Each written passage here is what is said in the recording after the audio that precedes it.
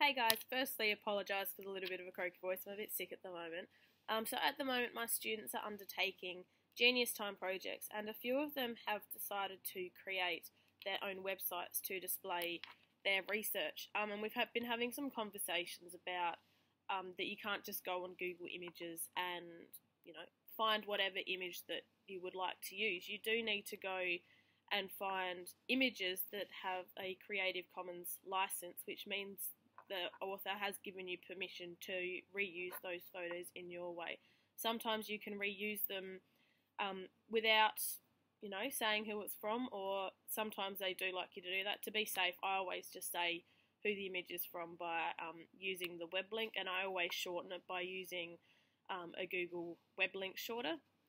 So I'm just going to show you how to find those images and how to credit the author on those images.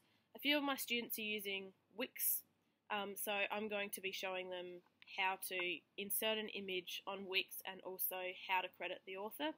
These also can be applied to Edublogs every time you insert a photo that isn't yours and you haven't taken something that you found off the internet, which does have a Creative Commons license. This can apply to that as well, and you can insert the link under that. So let's go ahead and get started. Okay, so the first thing we've got to do is we've got to find our images. So we're just going to do a good old Google search for CC search, which CC stands for Creative Commons. And you're going to go to the first one here. Once you've got that, you can see there's all different options. I always like to use Google Images, and I also use Flickr quite a bit, but there is a few different options. Just for this example, I've created just a little thing to do with volcanoes. So right now I'm going to look up types of volcanoes, and I'm just going to type in Caldera volcano, and you click enter and you wait for it to load, and it'll bring up a list of images that are safe to use. I like the looks of this one, so I'm going to click on it and I'm going to visit the page. The reason why I'm visiting the page is it gives me the place where the image originally came from.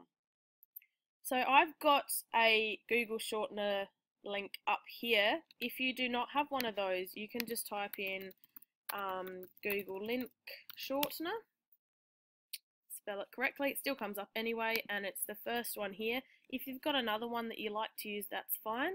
And what we are going to do is we're going to copy and paste this link, and we are going to put it into the shortener.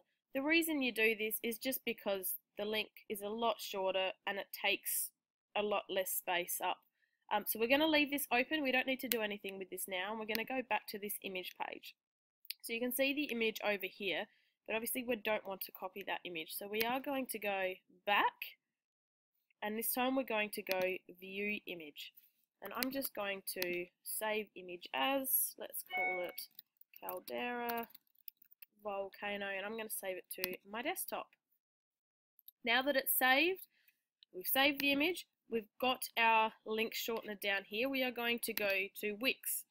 Now as you can see here, I'm on the home page at the moment, so I'm just going to head to the page that I've created for Caldera. Now this is a blank page at the moment. Now what we have to do to add the image is we're going to go add over here, and we're going to click on image.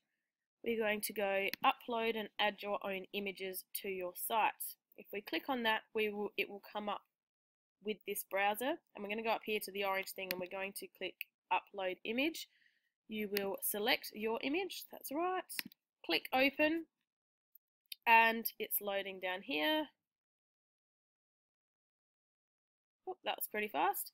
And then you're just going to click on the image that you want to use, and you're going to go apply, and that will automatically put it on your website for you. Obviously once it's on here, you can manipulate it to where you want it to go. I'm just going to, let's just pop it up here up the top. Now that's my image of the Caldera volcano. Obviously you can, you can resize it and that as well if you want. So that's the image. Now what we have to do is we have to add the shortener to it. So we're just going to go over here to the plus again, and we're going to go add. But this time we're going to go text. Now because it is crediting, you don't necessarily want it to distract from the information or whatever you're presenting on your site. I like to go a plain font just so that it doesn't distract. So I'm just going to go classic title. You click on that and it'll place a box in here for you. I'm going to drag that under and I'm going to click on edit text. First of all, I'm going to make it a bit smaller because once again, you don't want it to distract from your work itself, but you do still want to give credit.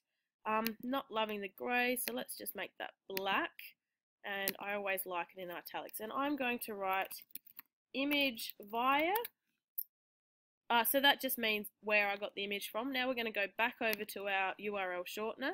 We are going to copy this link. Depending if you're on a Mac, it says the commands there. Obviously, if you're on a Windows computer, you can highlight, right click and copy as well if you would like to. We're going to go back to our Wix page and you are just going to paste the link down there and click exit and you're done. So it's as simple as that. This is an image, that I found it works for what I like, and they have given license for it to be used, and I've also given them credit because it is their image, it's not my image. If it was your image, you obviously don't have to give credit, but you might want to pop down the bottom that it was taken by you, just so people know it's taken by you. Now, using CC search, it may be a bit harder. You may have to think about the words differently. You may not find the image that you want to find, but keep going, you will find one eventually. Now, obviously, this can be applied to Edge blogs as well. Every time you just insert a photo, you can just add this little link below it or next to it. Well, I hope that little quick tutorial helped you.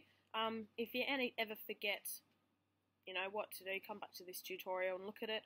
I always use CC search to get my Creative Commons license photos. I do recommend to use that one. So whenever you're doing a project, especially one that you are sharing online, I highly recommend using CC search, and always remember to credit the author. Thanks guys, see ya.